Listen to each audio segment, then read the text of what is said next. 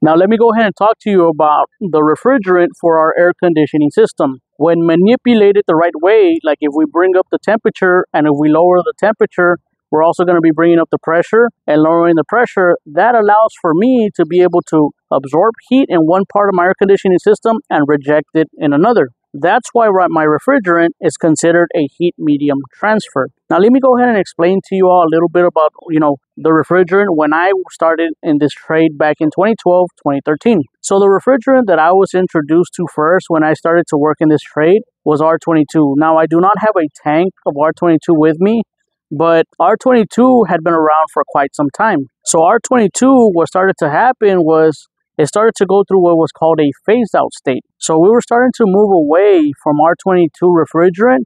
Why? Because the EPA said that the refrigerant was damaging for the environment. So the EPA started working with these different companies and the different manufacturers that make these refrigerants. And they started to say, hey, let's go ahead and see if we could go ahead and make refrigerants that are better for the environment. So what started to happen was in 1991, this refrigerant right here was made and later introduced into the market.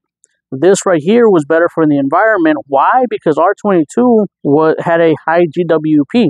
Now, GWP stands for global warming potential. In 2010, 410A became a standard for air conditioning systems, such as from residential to commercial to industrial systems.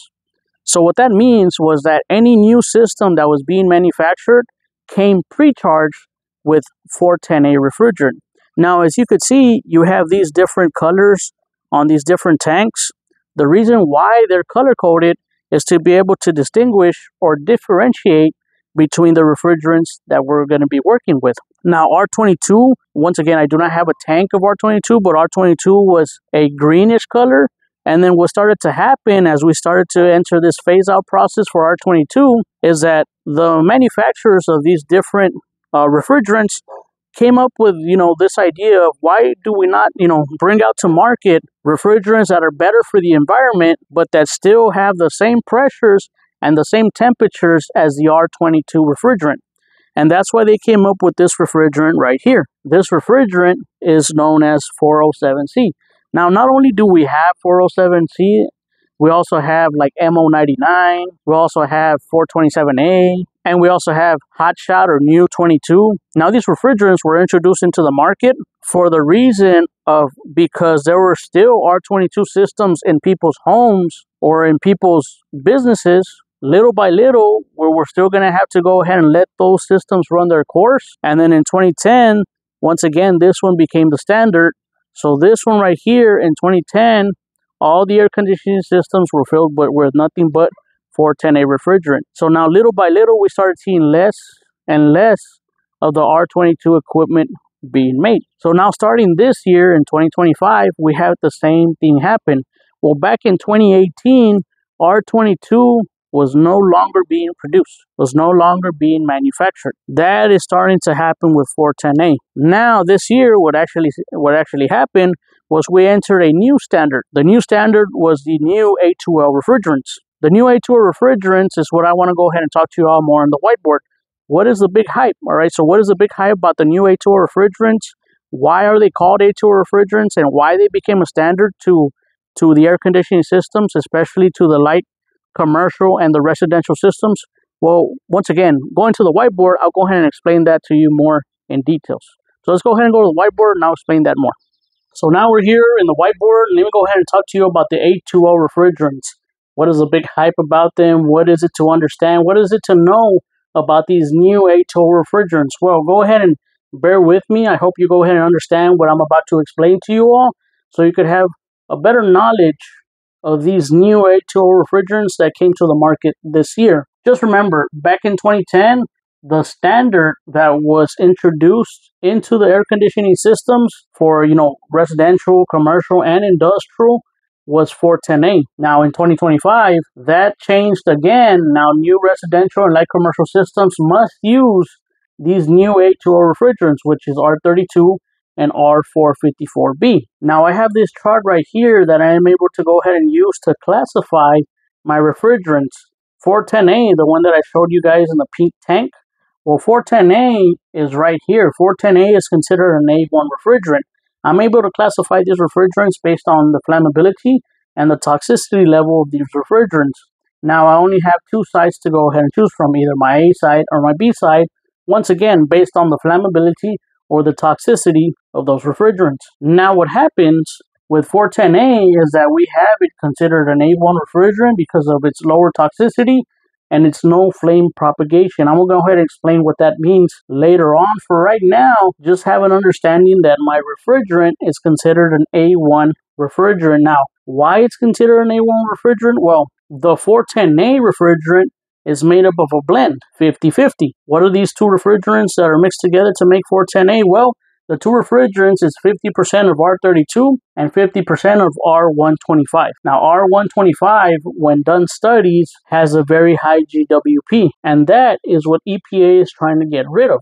In this case, they're trying to lower the GWP of the refrigerants, make it safer for the environment. So what happened was what they did, they removed 125 from 410A. Now 125 is considered a flame suppressant. So because it has a flame suppressant refrigerant, that means that on my flammability level, 410A is at its lowest. So that's why it's considered an A1 refrigerant. What happens was they removed 125 from the blend and they introduced another refrigerant but with a much lower GWP. So now that's where we have the new refrigerant, that we're now getting familiar with is R454B. R454B is a blend. A blend of what? Well, 70-30. R32, 70% of that, and then the other 30% is the other refrigerant they introduced with a lower GWP. That one is known as R1234YF. Now, R1234YF also comes in the newer automotive vehicles. So now we have this new blend that came out, and what EPA is trying to say, what's going to start to happen is we got to go ahead and transition away from 410A because of its higher GWP. And now we're going to go ahead and try to make these other refrigerants and introduce them into the market because of its lower GWP. And what we're trying to hit is 700 or less. So what the GWP that came from this refrigerant is 466, which is very, very good. And then the other refrigerant that was also introduced to the market, right? R32. Now, R32 is a single blend with a GWP of 676. Now, I do not know, because this refrigerant is not considered a blend, I do not know if it could be charged as a vapor and a liquid just like R22. Later on, I'm pretty sure there's more details into this, and we'll go ahead and go more over this, and we'll start learning more about these new refrigerants that we now have to work with. But now going back to this, this chart right here and talking about the flammability, why it's considered an A2L refrigerant? Well, I'm going to go ahead and put you two examples right here. We have 410A and we have R454B. Now, this right here is a 90-degree angle. What happened was that they got 410A, they put some right here, and they ended up igniting it until it finally combusted. When it combusted, they made these readings to try to see if it went beyond that first 90-degree mark. Well, because it didn't go past that first initial mark and that combustion was contained right here in the first initial 90 degrees, that right there is still considered an A1 refrigerant. In this case, it has a no flame propagation, meaning that it did not go across, once again, the first lines of my 90-degree angle. Now, they grabbed 454B and they did the same test, ignited when combusted. What actually happened with R454B is that it actually crossed the first line and it touched the second line. So that second line right there in their readings and their understandings, that right there, because it touched the second line, is now considered an A2L refrigerant. So yes, the flammability did go a little bit higher than 410A. Now 410A, once again, no flame propagation. This one has a lower flammability and now it moves up the scale to an A2L refrigerant. And now these new changes have to come where we have to go ahead and modify our manifold gauges because of the different pressures, the temperatures, the vacuum pumps, the recovery machines, and all these other tools that we have to go ahead and start investing in to continue to work with these refrigerants. So now when it comes to these refrigerants, to try to understand, like which refrigerant is better, well, in my opinion, I feel like it's just too soon to call. Now I don't think there's a race to try to see which refrigerant is better. Now what is trying to be accomplished here is, the efficiency and how well, how better we are to maintain the environment. And when I'm talking about the efficiency of the air conditioning system, how better is it going to perform in the air conditioning system and keep the energies lower, so it could go ahead and give me a system that lasts a little bit longer. And like that, it puts a little bit more money in my pocket. All right. So that is what we're trying to go ahead and accomplish here. The new A2L refrigerants, let's just go ahead and give it some time. Let's start to understand it better. Let's gather more data. And as we gather more data, let's continue to share that data with others so others will go ahead and improve on working with these new A2L refrigerants. So that right there is just, a basic understanding of why we have a new standard in the market for these new A2L refrigerants, why they're considered A2L refrigerants, and why they're better for us for the environment. So I hope you like this video. If you liked it, make sure to go ahead and leave a thumbs up, subscribe so you can go ahead and get notifications for future videos like that. Once again, you can go ahead and continue your HVAC journey. With that being said, I'll go ahead and I'll see you on the next one.